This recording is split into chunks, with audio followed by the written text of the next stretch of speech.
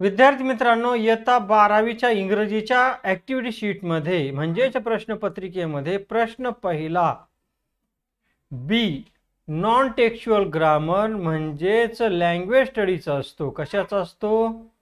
Language स्टडीचा, ज्याला 4 गुण असतात. 4 पैकी 4 गुण मिळवायचे आहेत ना तुम्हाला.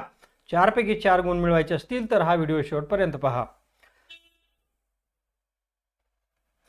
It was dash dash excellent lunch. The meal cost him dash dash 250 rupees. सूचना आहे.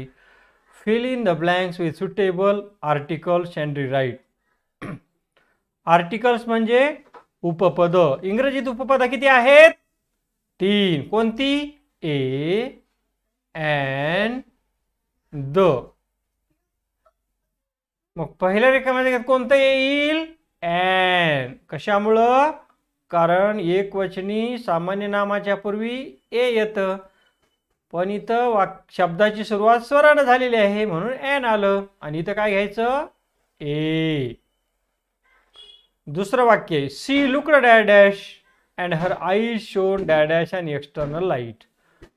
Fill in the blanks with suitable प्रीपोजिशन्स. प्रीपोजिशन्स म्हणजे शब्दयोगी अव्यय. And rewrite the sentence.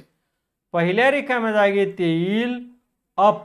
C looked up and her eyes shown with and external light.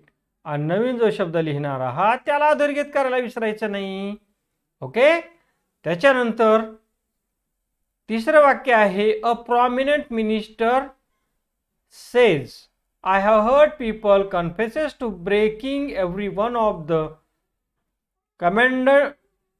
commandments except the 9th. आता याचं उत्तर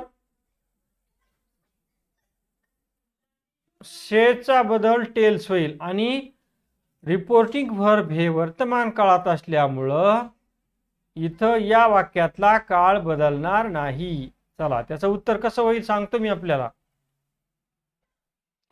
conjunction that. आयचा बदल बोलणारानुसार.